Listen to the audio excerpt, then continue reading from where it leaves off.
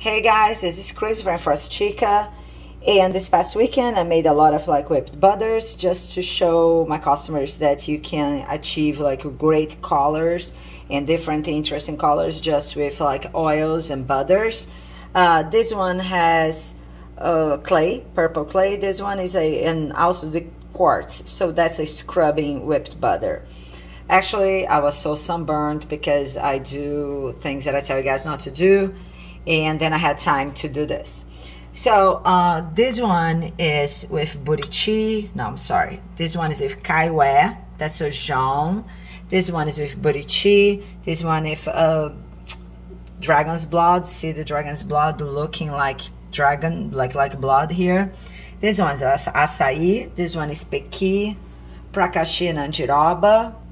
And this one is just like my scrubbing one. So I'm here giving you guys some ideas for summer. Anyways, you know that like everyone who makes like, you know, whipped butters have a problem like shipping for summertime.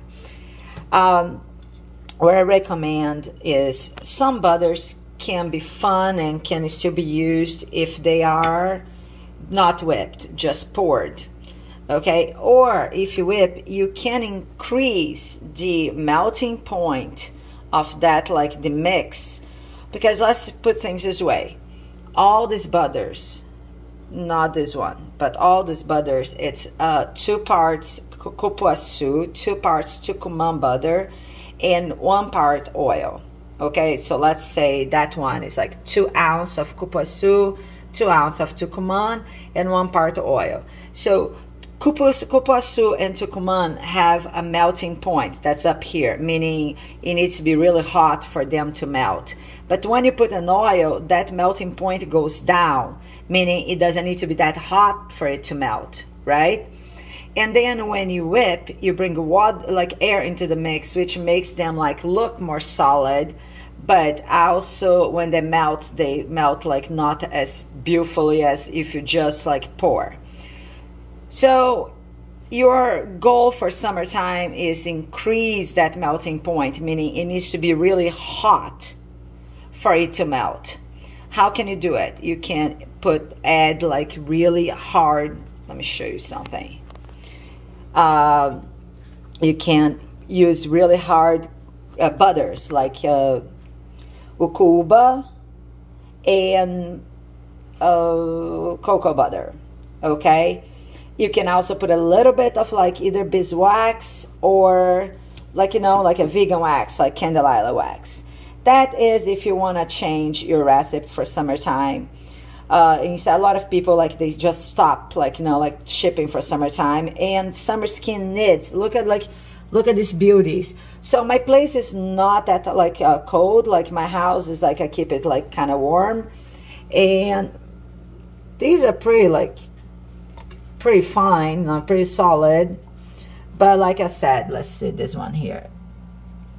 Oh, such a delicious. But like I said, once you ship it, that's the problem.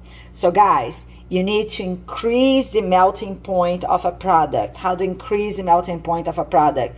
Increasing using harder butters or less oil. But for example, if I use less oil, then all the properties of the açaí oil or the kaiwe oil, so all these properties are not that present because you're decreasing the amount of oil. So I want to like get some oil in that butter, in that whipped butter, because the oils in this case here, the oils are the ones that bring the property to the butter, you know, like I mean, tucumán butter and cupuaçu are alone beautiful and, you know, important to use. But I wanted this one to have like the buriti, like lots of beta carotene. This one to be for hair. This one to be like an aging well product. This one is just like, I mean, I love it. It's refreshing, makes your skin is like very healing. So in order to bring that oil property into the butter, you need some certain amount of oil. So what I'll do, if like, for example, instead of 2 parts of cupuaçu, 2 parts of like murumuru, and 1 part of like oil, I would add some cocoa butter in there to make it harder and easier to ship. Then yes, and like most people's homes like are kept pretty like, you know, like a little bit warmer like for summertime, I think. But that's just something for you guys to think about, you know, like don't go around like changing your recipes because of like what I'm saying. What I'm saying is like for shipping summertime, you either you spend a lot of money in material in like, you know, on those like, you know, like pack those shipping code things, or you just don't whip it, you just sell like, you know, like poured butters, or you increase the melting point. One thing about pouring a butter, when you whip a butter, I usually melt like the butters, okay, and when I start whipping, I add the oil. If you're not gonna whip, I recommend you heat that oil a little bit, hit the oil with the butters, not melt, but at the end when the butters are melted, you add the oil so it mixes better. It just doesn't, when you pour an oil on top of melted butters, it like, you know, they tend to like solidify, so they kind of separate. I'm gonna be putting this in like little envelopes, and then I'm gonna like offer as like, you know, like a sample for like my sales. Guys, I'm gonna like try to do more videos in the future. And oh my gosh, that's so fluffy and delicious. And I hope you guys understand. I'm gonna like explain better in the captions about like melting point. Okay, thank you for watching.